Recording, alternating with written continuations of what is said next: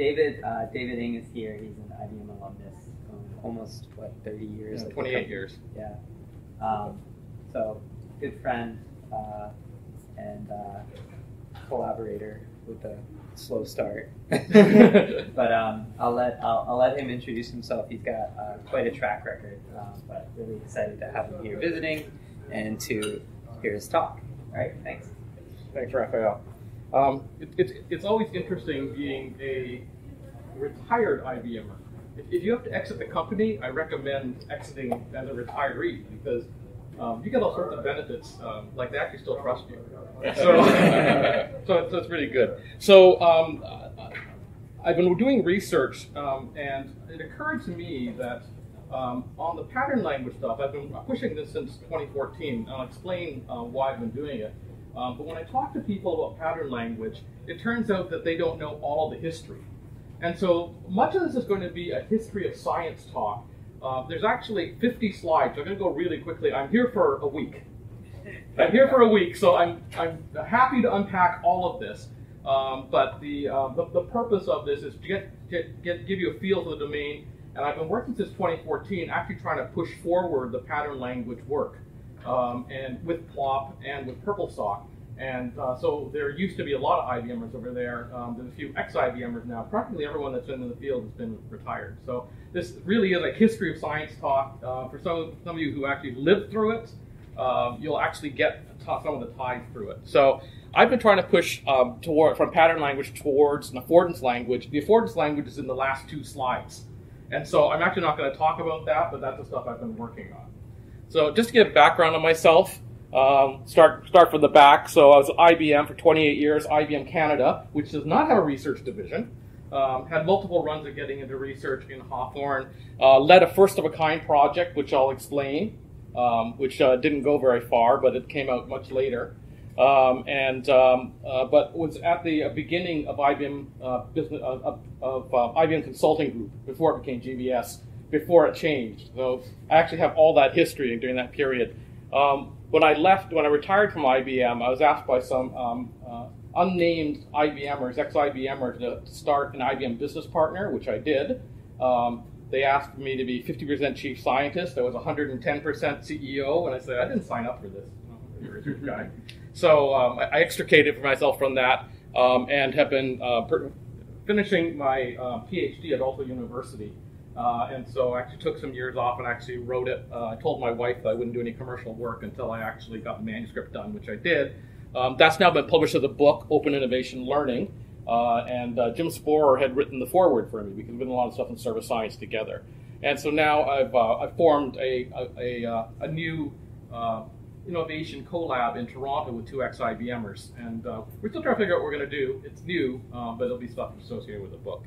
And so in my career at IBM, if I go all the way back, when I joined IBM in 1985, I was a dropout from the PhD program at the University of British Columbia, primarily focused on decision support systems. I got hired into IBM to do econometrics for IBM Canada. So a lot of the stuff, Lillian Wu was working on GraphStat, came up and we're working on that at that time, so it's a long time ago.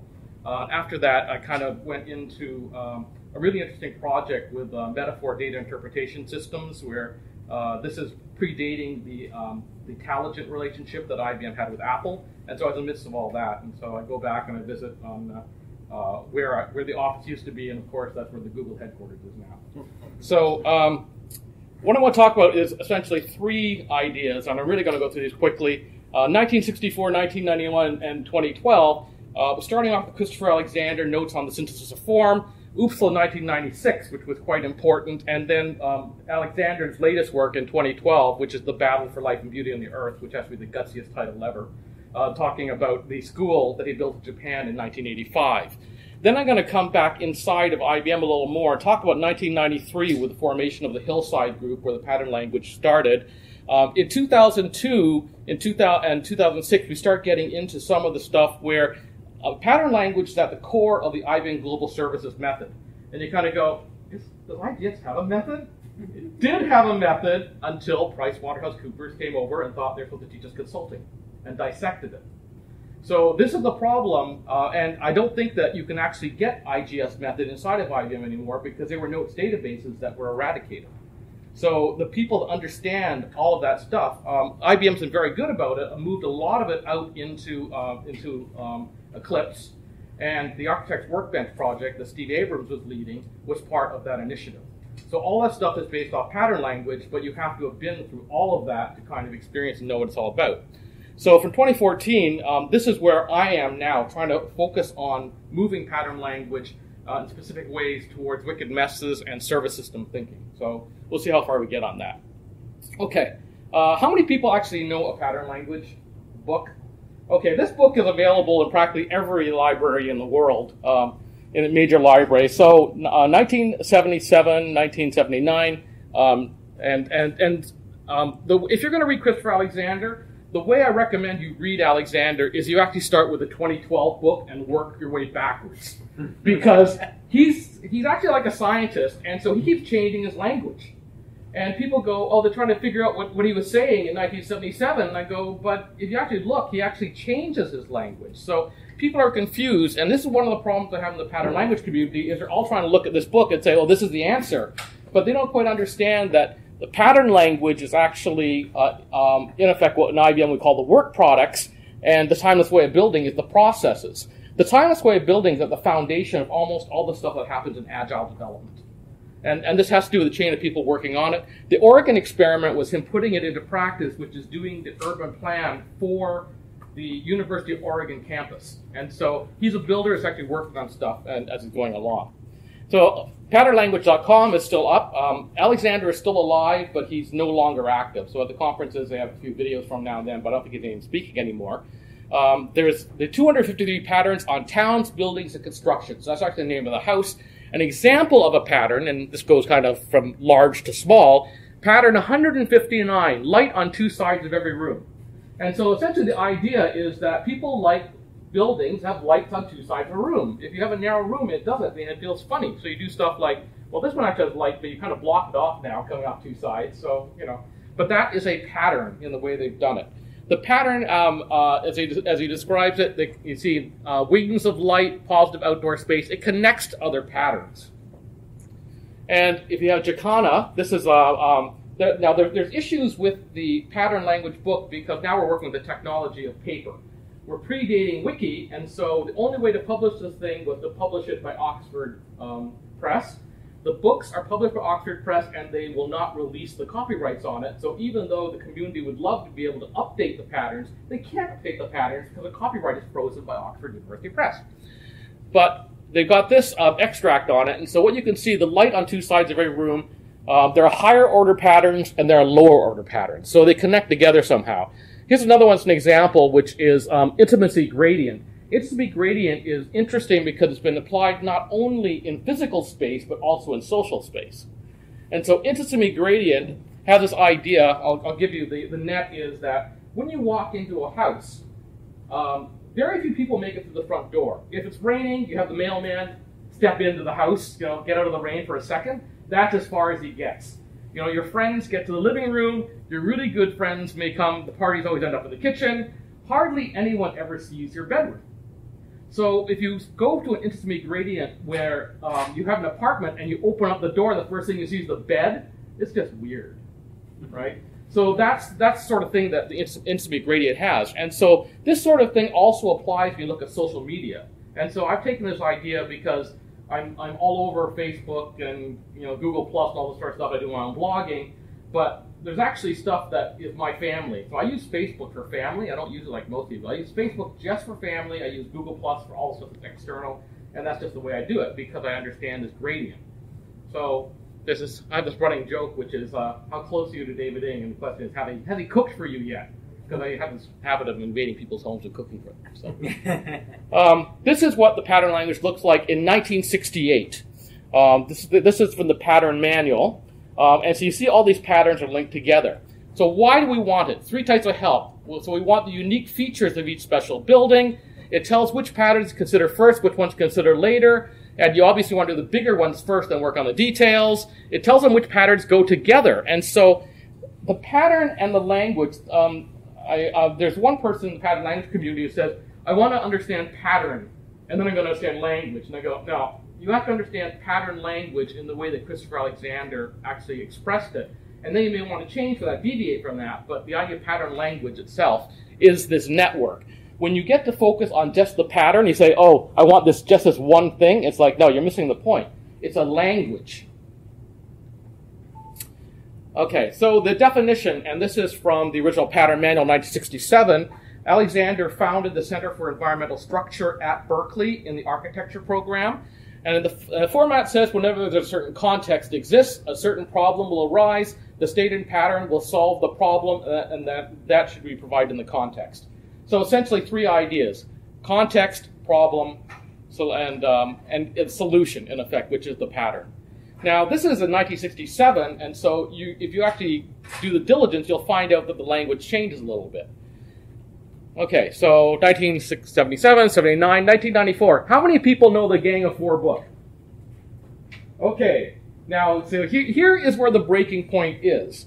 The Gang of Four book, John Felicities was at Hawthorne. He is the guy that actually led the pattern language stuff, and when he died, you can see all of the accolades in the computer science writing saying we lost someone really, really major. Like, really major. He was the guy that was driving all this. I was working with Ian Simmons in IBM Research. He comes up to me and says, I have the world's best programmer working on my team. I go, how could you possibly say that? And he said, I have John Felicities on my team. I said, okay, maybe you do have the world's best programmer on your team. Because these guys up at Hawthorne, he said, literally what he would do is they would hit an intractable problem, and they would call up John and give him the problem, and in 24 hours it would come back. It would be elegant and it would be simple. And it's like, how do you do that? I said, I don't know, but this is a pattern language guy. This is how he did it. So 1994 is when this book came out, and in 2005, Jim Coplian was working on organizational patterns. And so he's taken the idea that comes from architecture, it's gone into software, and he's using it in organizations. So to give some history now, or some context for this, Jim Coplian, he was at AT&T Bell Labs. He is now the chief methodologist for the Scrum plot movement. So Scrum, he is the chief methodologist. And so, what is this guy doing? And they're actually, the Scrum plot, they have an online community. I see they're actually going to release a book. I think it's called the Scrum book. But all this goes back to all this history. Okay, so this is Coplian's definition, which gets a little more complicated. You have the pattern name, you have a problem, you have the context, you have the forces. The forces is an interesting problem in the description. When you talk about physical forces, it's kind of like, well, you can't put this in front of that because it won't be strong enough to support this, that sort of stuff you get into, but it's different considerations or different ways of assembling the pattern. But after you have this and you put a solution to that problem, you end up with a resulting complex. He had also suggested that you have to explain why the rationale is done and their related problems. So there's actually lots of forms, and a lot of people go back to the original 1993-1995 Hillside stuff when they start doing the formatting of how do I write a pattern, and this is how you do it. So we get to OOPSLA in 1996. Christopher Alexander gets invited to OOPSLA. This talk is on YouTube. And it gets published in IEEE software in 1999. And I did a blog post on this because it's actually pretty close until you get the last third of the book. What did he say, in effect? And this is a really, really famous talk. He says, firstly, I'm an architect. I have no idea why you software people are even interested in patterns. Okay. But then he looks at what they're doing and saying, you guys have missed the point of patterns. What you guys are doing is using the pattern language to write software in a more efficient way. That's not what it's about. The reason we use patterns in architecture is for beauty. We're trying to get to a higher aesthetic, and we want things to change the world. And so this gets into the issue of what we call quality without a name. And so Richard Gabriel is an interesting guy. This book is available. I call him one of the gods of computer science. Now, in 2014, when I started looking, well, what's this guy doing? Because he's one of the founders of PLOP, Pattern Language of the Programming Conference. Turns out he's at IBM. It's like, oh, well, that's a really long and narrow route. And I start contacting him. Jim Spohr helped me contact him. And he's like, wow, this is an IBMer who doesn't even answer his email. You have to go to his external email. So anyway, the idea that he was looking for in what Alexander calls is quality without a name. So why is it the building feels great? So why does this feel good to be here in this room? And you can ask the same sort of questions about the software that you're building. Why is the software great? Like, what is it about the design? So I was telling Raphael that Gabriel has this interesting article he's famous for. It's called "Worse is Better." And so his argument: do you want great software or do you want bad software? You actually want bad software because if it's bad and you're learning, you can actually improve it. If it's great, you're stuck. There's nothing you can do to people say, oh, it's great, don't touch it. But then the world changes, right? And the same sort of thing happens with Ward Cunningham, who invented the wiki. And Ward was asked, does wiki have to be ugly? And he says, yes, it has to be ugly because if it's beautiful, people will not edit a page. So these are sort of things that come out of Christopher Alexander's thinking and through the community. So over 50 years, Christopher Alexander has done these. So you start off with notes on the synthesis of form. You talk about the process of design and goodness of fit. In 1965, he writes, "The city is not a tree." And this is talking about a mathematical semi-lattice. So when you're connecting those patterns together, how do they connect? It's not a strict tree. It is a lattice because the bottom nodes connect to each other. 67, the pattern manual, which starts at Berkeley. 68, a pattern language generates multi-service center. That's the first work, and I like using this, particularly for service science, because what he says in it is, okay, so we're back in the 1960s, and they haven't figured out in government yet that when you're giving city services for people who are homeless, you have to give them medicine, you have to give them childcare, you have to give them all these sorts of things. I'm going to design a building where we bring all these properties all together into one building. That was revolutionary back then. He also says, I'm not an organization guy. I don't do any organization stuff. My patterns are about the building, and so that's what happens there. There's an article in 1967-68 called "Systems Generating Systems," where he is now trying to explain the systems theory behind what he's doing. Now, I wish he had participated more with the systems community. I was president of the International Society for System Sciences, and Jim was one of my speakers at the conference at San Jose State in 2012. And we have a whole community that understands biology and sociology and all these sorts of things. He's coming at it from purely a physics standpoint. And so he's trying to get this idea of generated systems and systems as a whole. 77, the pattern language book, Timeless Way of Building. He wrote The Origins of Pattern Theory. He's working out. The Opus Magna is actually the 2002-2005, The Nature of Order. It's a 4-volume book on what is order. And people try to understand how that fits in, and they don't quite understand. And so you got these papers underneath about complexity theory, sustainability and morphogenesis, generative codes, and then empirical findings from the nature of order, because he's trying to be a scientist. You know, I have these patterns, I have this way of seeing the world, how's it actually working out? So the problem that I've been having with the pattern language community is they're all frozen back here, and they're kind of going, oh, we pick and choose stuff from up here, and I'm going, you need to understand what it is that he was doing. He was increasingly working on spatial stuff, physical geometry, which doesn't necessarily apply to software, and it doesn't apply to social systems. So if you're taking that case, you should stop and do a little reflection on that. Okay, so let's switch to the second part, Hillside Group. How many people know that Ward Cunningham invented the wiki? Okay. Ward Cunningham invented the wiki specifically to create pattern language. Ward Cunningham's in Portland, Oregon, so it's not the guy who invented Wikipedia, but he invented the wiki technology specifically for the design patterns movement. And IBM, what Ward said is that there were as many people inside IBM working on design patterns as there were outside of IBM. That was how big it was at IBM. So the design pattern stuff, this is actually really old, so this is probably like 95 when they have this sort of stuff. And eventually the Hillside Group, which was formed in 1993, they have their own website, hillside.net. It still looks the same. They're not very good about updating stuff, but they moved some of the pattern stuff over, so they have their own website. 1997, this is where I led a first-of-a-kind project. I had to dig up these slides. It's pretty interesting. In 1997, this was a Watson Research with consumer-driven supply chain. That's a retail industry unit that doesn't exist anymore. It was a really interesting endeavor. It took me 9 months to get to the general manager of IBM Consulting Group, and he asked, why are you here and what do you want? The guys in the research folk want you to say, okay. is that what they want? They don't want money? They don't want, no, they want to say, okay. He says, okay. And I went back to the folk people and said, thank you very much for improving our process. It took 9 months to get a folk approval. They're saying it's supposed to be an easy win, easy kill. It takes money, so that's the way the folk was. But the idea was that we would have a technology and we would have a supply chain reference model built there. We were working with Steve Heckel on the managing by wire idea. Executable business models is originally what they were called. Enterprise builder was the technology. We had the marketing models because we're working with industry. And we had alignment with the enterprise support systems cross-industry product people. So I was leading this project. And the reason they got killed was really one of those IBM things that happened. Ron Osepian, who was leading this, was in Boston.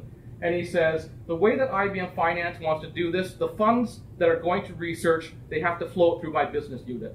If they flow it through my business unit, I will lose money. I will kill this project before I allow this money to flow through my business unit. The project was killed. So we started all this work, and we were prepared to go to the first customer, get sign up, stop. Thank you.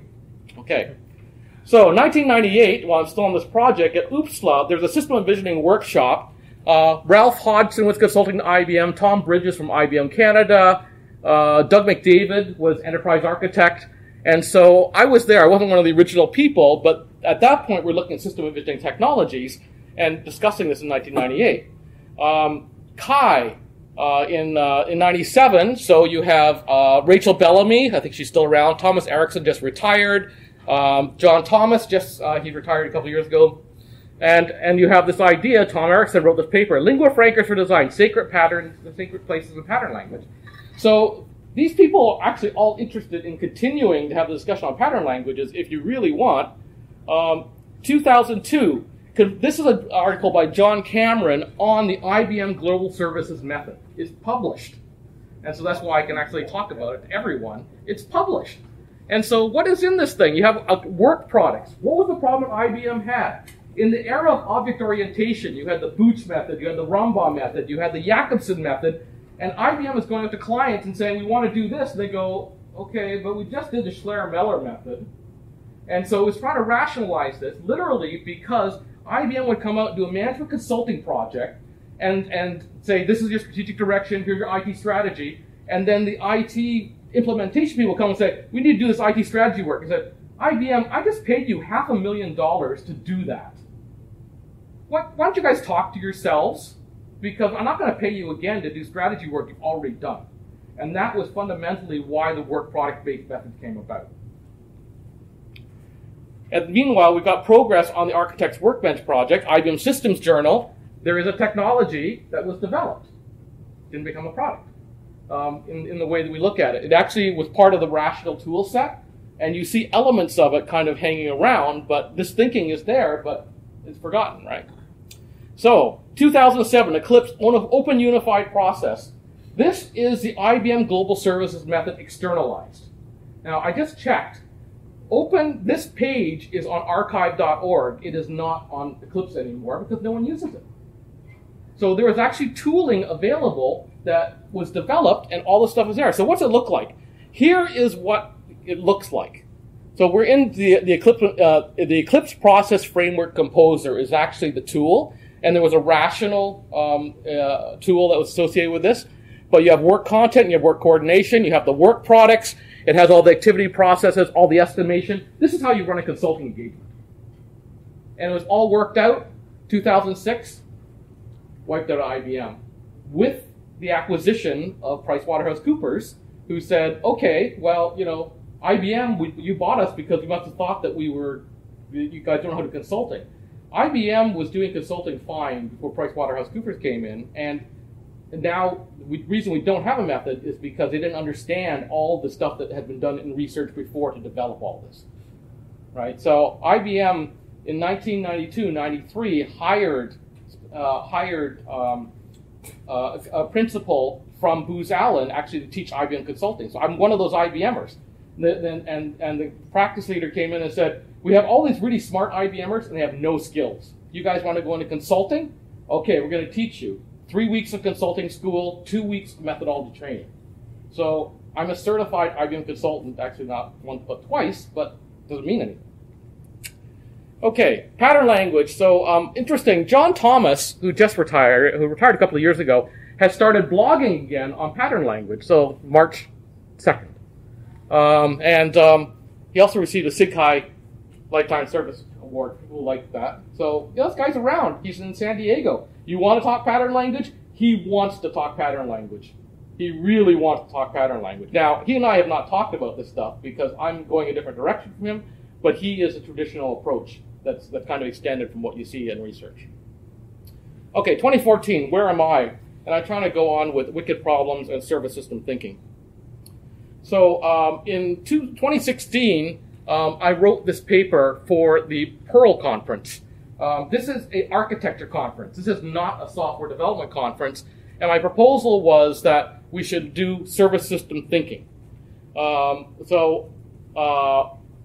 In this paper, which very few people have read, but I'd love to discuss with people, they have the ideas. Alexander had some great ideas, but it doesn't apply for everything. It doesn't apply to social systems. He is a building architect, and when I deal with the people in the conference, they go, well, we know nothing about software. That's not what we do for a job. We know nothing about services. We don't do that. So we have service science coming in. This is a typical Institute for Manufacturing definition. We have services. What's different about services is that it is interactive. The stuff that Alexander was looking at, you have the building, and the building sits there and is non-interactive.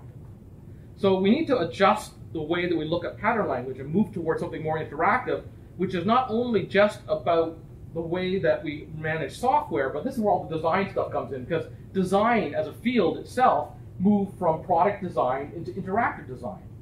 So you have the same sort of split happening in the design community where, okay, and service science is kind of where that comes. So going back in history, I'm now back, this is a blog post that I have, on Christopher Alexander, Horst Riddle, and Wes Churchman. These are three professors that are all at Berkeley in the in the 60s and into the 1970s. And what I've been doing, in effect, is going through and working with all their grad students. Their grad students are retired now. That's how long this is. Okay? Wes Churchman, he joined Berkeley, and he's one of the founders of Operations Research. That's how old he is. He was leading the Space Sciences Laboratory and eventually retired and did Peace and Conflict Studies. He is Russell Acoff's PhD supervisor. He was also Ian Mitroff's PhD supervisor. I'm going to see Ian on Friday. He lives up in Oakland. And all this stuff is there, where we have, in effect, the whole systems movement there. Horst Riddle was hired at the same time as Alexander into the same college. And from Thorne Mann, who's one of the grad students, he's actually a TA for Horst Riddle. He says, both Alexander and Riddle were at what time was called the design methods movement in architecture. And these guys are in the same building, and Churchman's in the building next door. And so these guys go off to lunch, and so my question is, what are they talking about at lunch? You know, how much can you take from one to the other? You've got Churchman working on social systems. You've got Riddle, who's focused on environmental design, but he's really an urban planning kind of guy. And you've got Alexander, who is a building architect. Okay, so I mentioned Alexander's 1968 systems generating system. So why am I interested in Alexander and system thinking? You have the idea of a system as a whole and a generating system. System as a whole is not an object, it's actually a system. Generating, well, what do you mean by generating? But his idea was that a functioning building, the building and the people in it together form a whole. So this is a guy, architect, that actually recognizes that people live in buildings, which is good. They're architects that build that don't consider the people in them. But that's where you design the system. And so he's saying that the building systems created so far do not generate wholes at all. Okay, what do you mean by generating a whole? A whole what? And that's a lot of the language you end up working with around Christopher Alexander. Riddle, on the other hand, wrote this article in 1973 called Dilemmas in a General Theory of Planning. This is actually published by Wes Churchman in Management Science about 2 or 3 years earlier. And Churchman cites Riddle, and then a couple of years later published it. But he came with an idea of what are called wicked problems. People know wicked problems. They've heard of the term wicked problems, right? The problem is that people that actually have read that have talked about wicked problems and say they're going to solve a wicked problem, they don't understand what a wicked problem is, because a wicked problem is not solvable. So there's a lot of people writing now about solving wicked problems. It's like, no, this is wrong. What you need to do is go back and read the original article. There are 10 distinguishing properties of planning type problems. So a tame problem, you could do an exhaustive formulation. You can figure out mathematically what it is, but there's no definitive formulation of a wicked problem. You go to everybody and ask what's the problem, and they have a different answer. So all the stuff deals with social systems and how you actually deal with a problem in social systems. So go through 10 of them. Churchman is focused on the systems approach. The system approach puts in morality, religion, and aesthetics into the system. And the reason is that the systems approach has rationality in it, but you have to use the rationality with the other things combined. So he actually suggests that you have to face the reality of these other enemies and deal with the enemies. Because if you're not dealing with the enemies, you're really not taking a systems approach. And the problem is, the reality of the enemies cannot be conceptualized, approximated, or measured.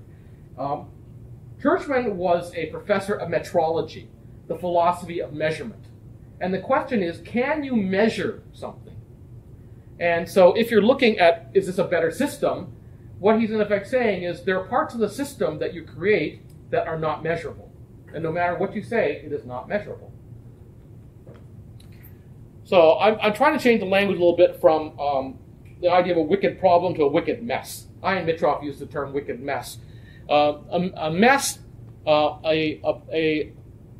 is traditionally formally called problematique. It is a system of problems.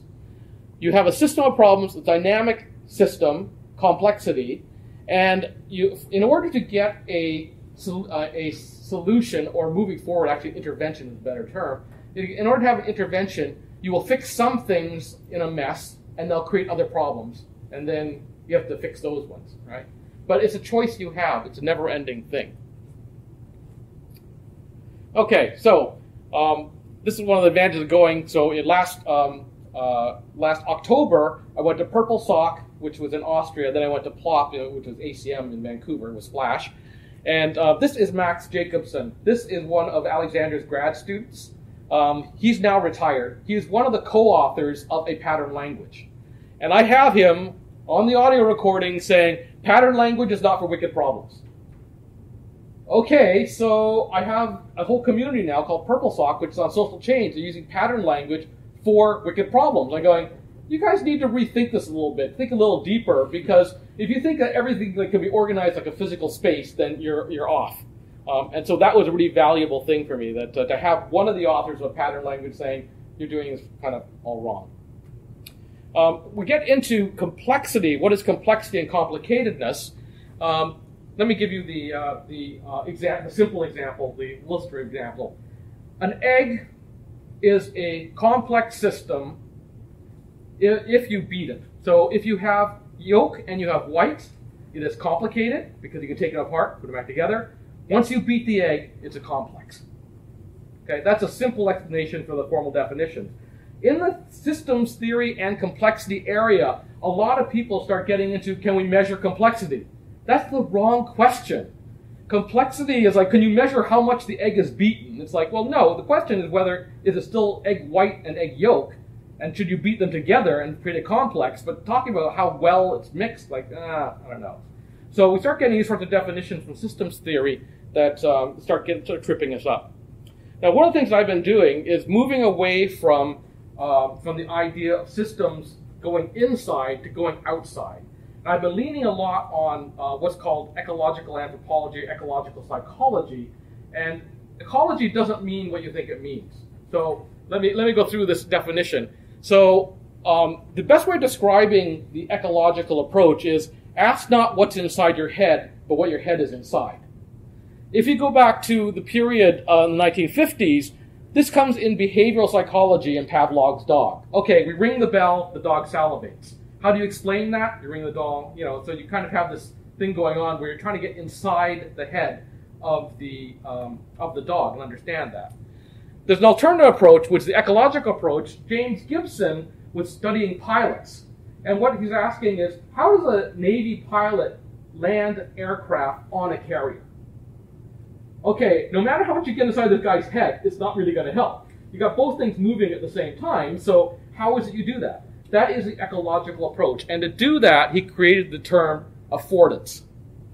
Now, I've been suggesting that we might look at these, and the way I've been doing this in service science, I've been suggesting that you might design affordances in this way. So you could have a high ability and a low ability person. So if you're coming into this building, as an example, so there are steps. If there are steps, a high ability person can actually walk up steps. It's not a problem. A low ability person in a wheelchair or on crutches, I just had Achilles tendon, so I was on crutches, I get all the stuff up front, starts having challenges. So do you design a one system that handles both the high ability person with affordances, or do you design two systems? Either one is valid. You go to a hospital, they have an emergency room specifically for special cases, and they run it differently. So that is a complicated system. You run emergency separate from outpatient, but you could also have a complex system where everything comes in together, and you have to deal with it that way. This has led me into ecological anthropology. Tim Ingold, and this is where the research part of me comes in. So Tim Ingold was invited to the IFIP meeting at the end of 2017. So IFIP Working Group 8.2, which is the social theorists for computer science. And so I routed through Dublin, and he gave this talk, but this is an interesting paper. So what's the difference when you start looking at things from the ecological perspective? And he has what he calls human correspondence, which I prefer to call co-responding, because it's agents responding to each other. So you need to understand that human beings operate on habit rather than volition. So when you are walking, are you walking or is the walking you? You get into these sorts of issues because you don't think consciously about walking. Agency rather than agencing rather than agency, and he talks about in effect, coordinating between people. And the way that you depict this is two people going together to the beach, as an example. So they're there together; they're not joined together necessarily, but they work together. And finally, attentionality rather than intentionality. And so you actually get a group together. This group is jumping into the pool. Their concern is not whether they're going to hit the pool or not. Their concern is whether they're going to run into each other.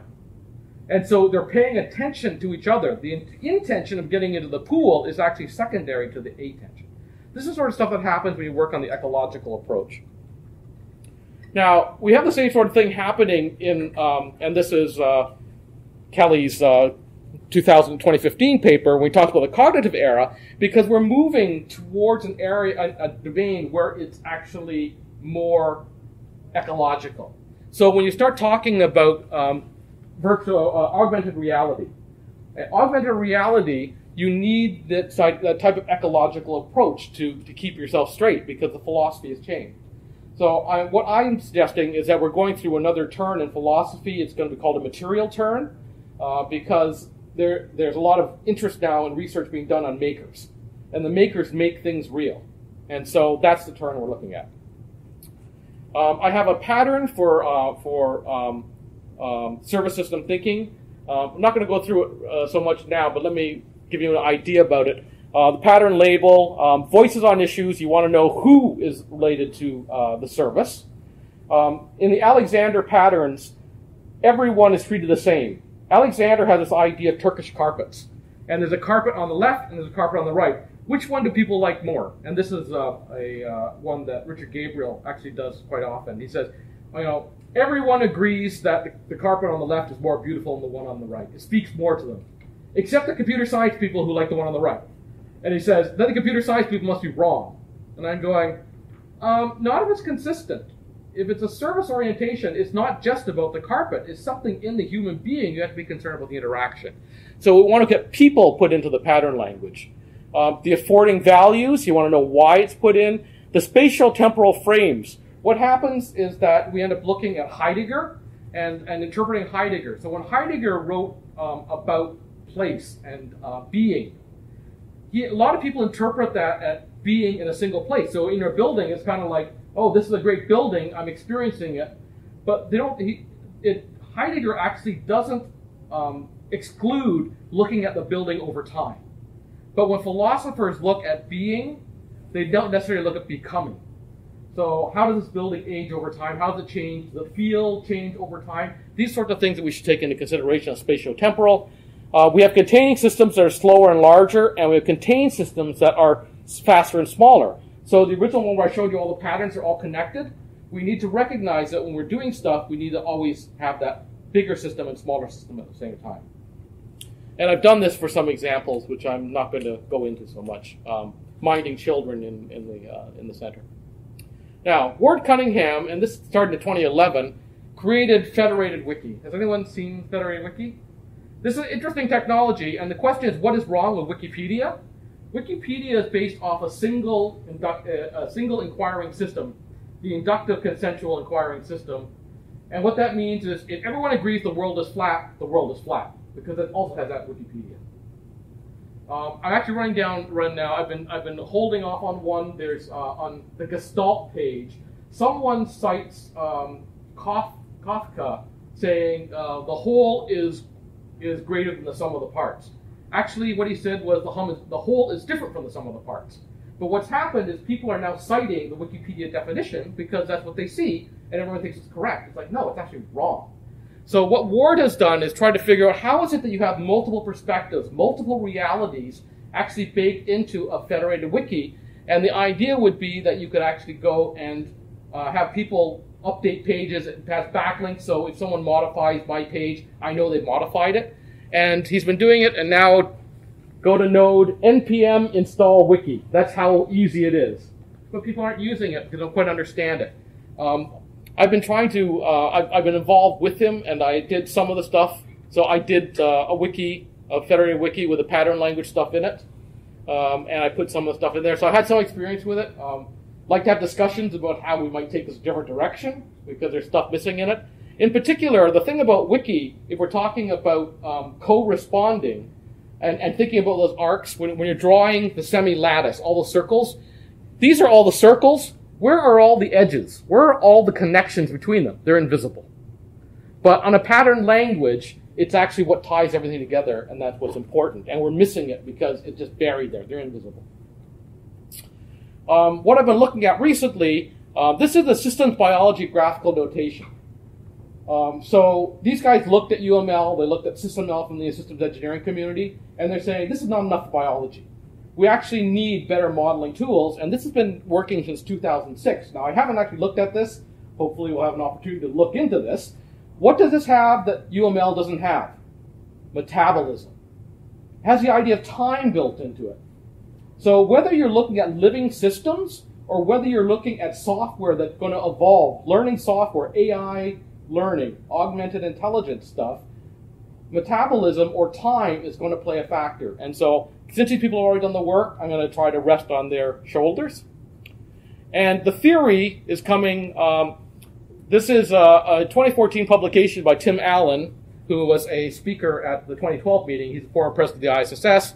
And he also writes with Mario Gianpietro. But we're into holons, and this is what I'm reading right now. I'm actually, on the airplane, I was reading Arthur Kessler, holons, the book, kind of trying to get the definitions. In the ecology literature, holons have become a really big deal. So a holon is both a part and a whole at the same time. It's like, oh, what's that mean? How do you model that? So that's the sort of stuff I'm interested in working and discussing while we're here. So on a different track, I'm just going to wrap up now. This is the book that we published. It's on openinnovationlearning.com. It is available as a free download unless you want to pay for Amazon. I think I have a whole $1 now. I've earned $1 since February because you can't charge zero on Amazon. I'm trying. Actually, you could charge the lowest price. The best way to get this is actually on Kobo. You go to Kobo and download it, and the PDF rendering is fabulous. So thank you for your time. I will be around for a whole week. If there's any ideas that spark and you want to talk, I'll be hanging around Raphael, so you can find me. Thanks. And 5 minutes for questions, I guess.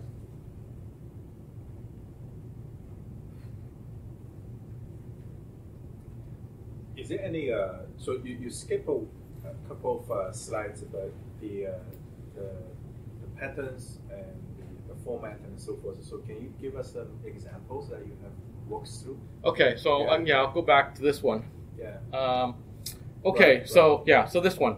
So the original pattern that that came from Alexander, essentially the idea was that you would come into a multi-service center, and he didn't want a person behind a hole-in-the-wall desk sort of formality. And so what he wanted was to have a person with a clipboard and come and say, why are you here today? Do you need to see a doctor? Do you need housing? Oh, I see you have children with you. Why don't I take your children and put them over in the play area over there? And so there's this pattern that I've converted because he's concerned about the physical space. And so he says, okay, for the child minding area, it should be visible. As soon as you walk in the door, you want the client to be able to see, oh, that's where my kids go. Send the kids over there. It's supervised. It suits 5-year-olds up to 12-year-olds, this sort of stuff. That's the pattern. But socially, he doesn't say anything. So let's change that to social. What's it mean in a social sense? So voices on issues. So how minding children. So for a client, what services are available to me now on an appointment? So I come in, and it's like, that's the question that I want to know. That's the answer, what I want. For a parent, what can I do with my kids while I'm busy? For a child, what can I do while my parent is at the multi-service center? So you need to put the actual roles back into the pattern language. Because right now, Christopher Alexander, it's like, the building is beautiful. It's beautiful for everyone. You kind of go, I don't know if the children really care about the beauty, right? Affording values. So leaving a children in a supervised area so the whereabouts are known. Availing distractions for toddlers' routines, so coming to parents is less of a chore. What is the value of that service? Because he doesn't do value per se. Spatio-temporal frames. When and where does it matter? The facilities and programs are known both to children and parents in advance of appointments. They're not even going to come into the building if they don't know that there's child care, because if you've got a homeless person with a child, like, what am I going to do with my kids? I have a doctor's appointment. And it's like, well, no, it's all there. Oh, it's actually there. Then you have to advertise it or promote it some way or put it on the outside of the building. But then the people have to know. The community has to know. Oh, don't worry about it. Just go there. They handle everything, right? The containing systems. For the extended family, schools, and community workers, what personal responsibilities inhibit service engagement? So now it's not just the parent who's there for the child care. You start getting into the city. Well, how does the city relate to this? How do health, all these other services? And then you get the faster and smaller. For other parents at the multi-service center, would you look after my kids while I look after yours? So do you actually need to staff a multi-service center? Does it require more money? Now you're getting reductive. So this is one that's in the paper that I had written in 2006. Just trying to give an example. But if we were to do a pattern language service systems, like, I'm not wedded to this. This is my first stab at trying to say buildings and the way Christopher Alexander wrote the pattern language, problem, context, solution, not enough. We need to do that a different way. Along those lines, I'm curious there's so much that's borrowed from architecture, which is really interesting, and there's so much architecture theory out there. Yeah. But not as recent, but computational design within architecture has been exploding. Yes. From a practitioner standpoint. Yeah. Especially with things like 4D printing now. Mm-hmm. Has there been any theory behind that in terms of how well, the question I have is, are architects using pattern language still from a theoretical standpoint? And if so, has there been any evolution of it in terms of thinking about it from a computational design standpoint? Okay. So the systems generating systems paper, the place it finally got republished is in a computational architecture book. So so they are interested. Firstly, the pattern language is not widely used in architecture. A lot of people misunderstand it. And in essence, the challenge comes whether they understand system theory or not. Because if you understand what it's doing and why it's doing it and how things are put together, then it's like, oh, it kind of makes sense. But if you're coming at it from a different point of view, it's like, why are they doing this stuff? So the joke originally, and one of the other presentations I have, in architecture in the 1960s, before Alexander wrote the book, there was a book that came out called Problem Seeking. And the idea was that architects do architectural programming, and this is, you think about what software architects do, but the idea was that you do problem seeking before you do problem solving. Architectural programming is problem seeking, finding systems worth fixing, right? After you've got that, you can do the problem solving. And so when we start talking about the problem seeking, all this stuff kind of ties in with the stuff that's happening in design. I was saying about why there's a connection between design thinking and systems thinking, and that's why they have the attraction. Because design thinking is focused on the problem solving, not so much on the problem seeking. Yes? Yes, regarding, you made a reference to modeling practices in the field of biology.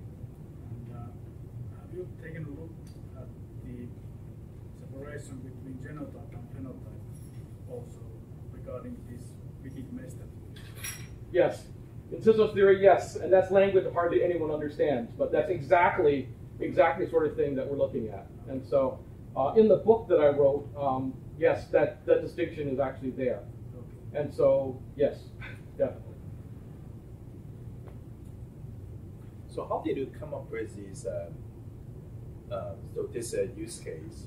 Is it probably related to what Raphael is saying? So sounds very familiar with the whole design thinking process, and just be considerate of users and take their perspective and being empathetic to their needs and so forth. Yeah. So part of this is BDD, behavior-driven design. Right. And so I understand that because I was a consultant doing IT strategy at IBM, so I go all the way up and down the line.